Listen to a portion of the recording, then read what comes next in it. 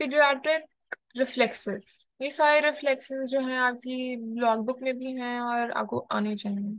ठीक है, जब आप एग्जामिन करते हैं किसी पीडियाट्रिक पेशेंट को, किसी बच्चे को, तो आपको ये सारे रिफ्लेक्सेस पार्ट ऑफ क्वेश्चनर हैं।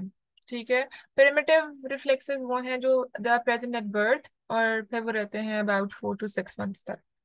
सबसे पहले प्रिमिटिव रिफ्लेक्सेस डेवलप होते हैं क्योंकि वो मोस्टली प्रेजेंट होते हैं एट बर्थ, फिर बाद में 4 to 6 मंथ के बाद वो खत्म हो जाएगा। उसके बाद डेवलप होते हैं स्पाइनल ऑटोमैटिक रिफ्लेक्सेस, उसके बाद brain stem reflexes, mid brain reflexes and then cortical reflexes.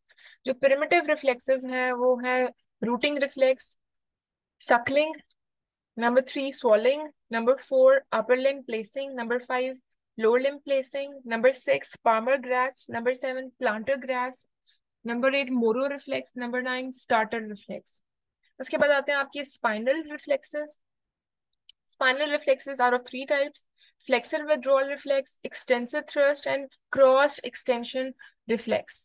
फिर आते हैं आपके ऑटोमैटिक रिफ्लेक्सेस, वो भी 3 टाइप्स के होते हैं: Gallant reflex, parachute reflex and लैंडुई reflex.